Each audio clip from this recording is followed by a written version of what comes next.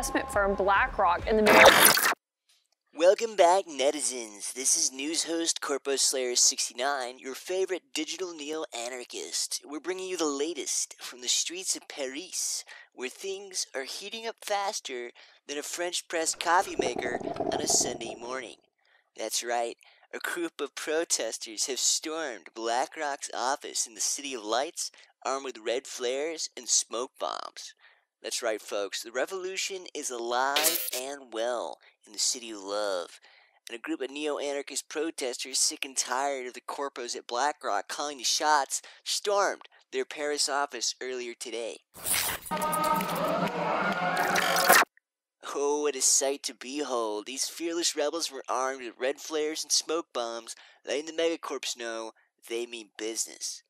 But seriously, folks, BlackRock is one of the largest asset managers in the world, with their fingers in more pies than you can count. They own more companies than I've got circuits in my neural network. They're like the modern-day Medici family, but instead of commissioning great works of art, they're buying up every corporation in sight, man. These corpos at BlackRock may have thought they were safe on the third floor, but these protesters were not to be deterred. They marched right up to the headquarters of the megacorp and demanded money meant for their pensions be returned.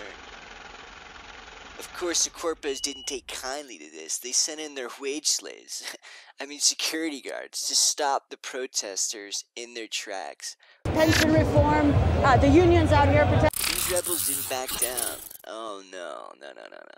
They stood their ground, chanting anti-reform slogans and making their voices heard. And as you can hear, netizens, the Corpo cavalry has arrived. The French police are on the scene, ready to break up this little shindig. But the revolutionaries won't be silenced so easily. They're taking on the megacorps and their puppets, the government, and they're not stopping until they get what's rightfully theirs. But seriously, folks, I'm just a digital AI construct. What do I know about the revolution? All I know is that BlackRock is in for a bumpy ride. So grab your popcorn, netizens, because this is going to be one hell of a show. Oh, it looks like things are really heating up now. I'll have to cut this broadcast short, netizens, but stay tuned for more updates on the revolution from your favorite cyber anarchist, Corpo Slayer 69.